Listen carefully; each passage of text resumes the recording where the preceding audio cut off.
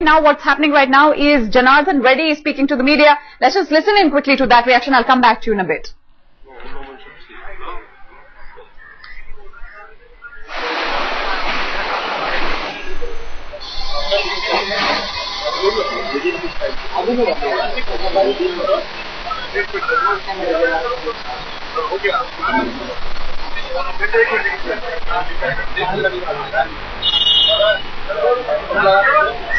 You are reading the whole speech, sir?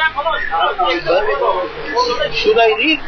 I don't know. No, I think it is a call. Very good.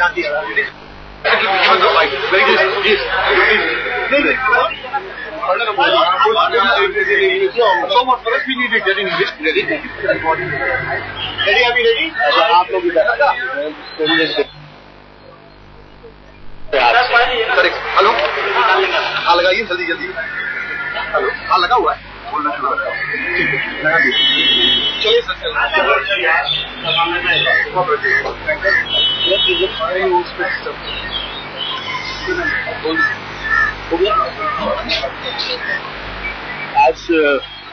आज सवेरे अभी कुछ समय पहले 9:30 बजे कांग्रेस पार्लियामेंट्री पार्टी की जनरल बॉडी की मीटिंग शुरू हुई.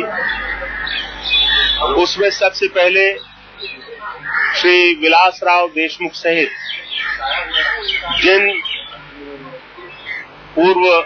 जिन सदस्यों का निधन हुआ है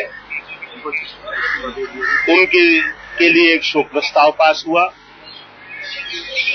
और उसके बाद कांग्रेस अध्यक्ष और यूपीए की चेयरपर्सन श्रीमती सोनिया गांधी ने बैठक को संबोधित किया. सबसे पहले उन्होंने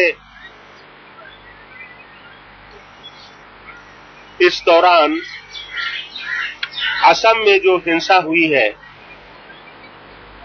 उसका जिक्र किया और कहा कि देश के किसी भी हिस्से में इस तरह की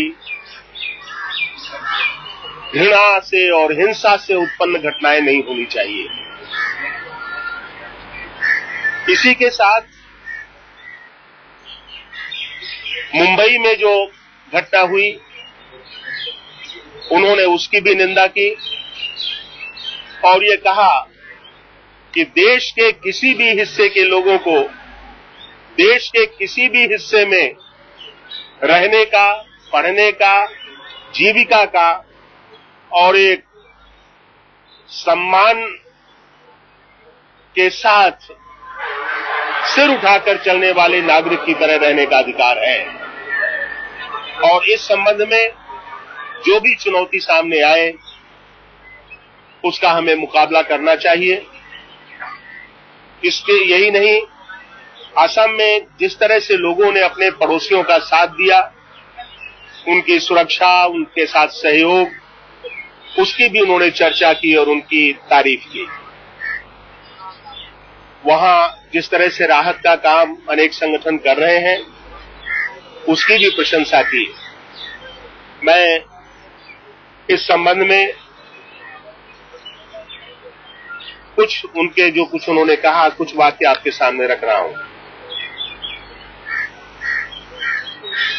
The last few weeks have been very troublesome for all of us, especially for all who cherish our society's age-old traditions of tolerance, amity, and harmony.